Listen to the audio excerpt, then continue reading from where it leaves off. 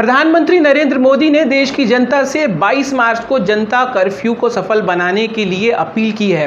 Corona के खिलाफ जो जंग पूरे देश और दुनिया में लड़ी जा रही है, भारत की ओर से ये एक पहला बड़ा प्रयास है जिसमें जनता को जनता कर्फ्यू के माध्यम से इस पूरे विषय पर गंभीरता से अपनी उपस्थिति दर्ज कराने के लिए कहा गया है। लेकिन मार्क्सवादी कम्युनिस्ट पार्टी ने इस विषय पर भी अपनी एक राय रखी है।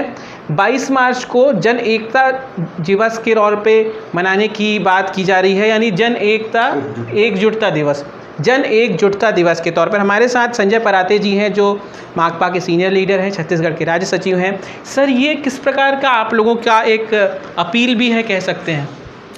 हाँ, निश्चित रूप से देखिए, यदि इस बीमारी से लड़ना है तो सबसे बड़ी चीज़ है सोशल डिस्टेंसिंग को मेंटेन करने की।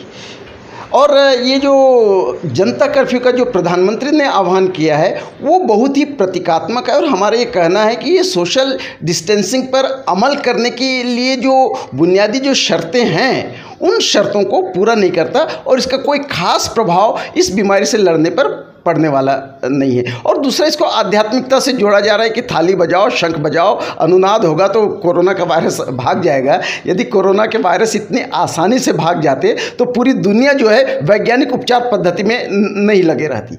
पहली बात तो यह है कि सोशल डिस्टेंसिंग यदि मेंटेन करना है तो इस देश की जनता को अधिकतम समय घर में रहना पड़ेगा, सामाजिक मेल मिलाप से दूर रहना पड़ेगा। तब समस्या ये आती है कि हमारे देश की जो अधिकांश जनता रोज कमाती है, रोज खाती है, यदि एक माह सोशल डिस्टेंसिंग को मेंटेन करेगी तो उसकी आजीविका का क्या होगा?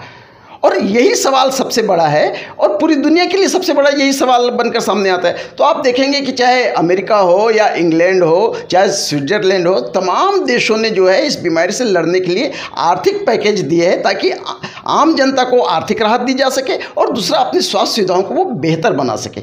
ऐसी कोई घोषणा प्रधानमंत्री ने अपने भाषण में नहीं किया है और उनका भाषण बहुत ही निराशाजनक है। ये बात बिल्कुल स्पष्ट है कि जिस प्रकार से जनता कर्फ्यू को लेकर एक माहौल भी बनाया जा रहा है, जाहिर सी बात है जनता को तो जरूर जागरूक होना होगा जैसे सभी कह रहे हैं, लेकिन ये जनता कर्फ्यू महज एक इवेंट बनकर ना रह जाए, इस बात की भी चिंता समाज में और राजनीतिक दिलों में काफ़ी अंदर तक है। स्वराज एक्सप्रेस के लिए रायपुर से वीडियो जर्नलिस्ट प्रकाश सिंह के साथ धीरेन्द्र गिरी गोस्वामी।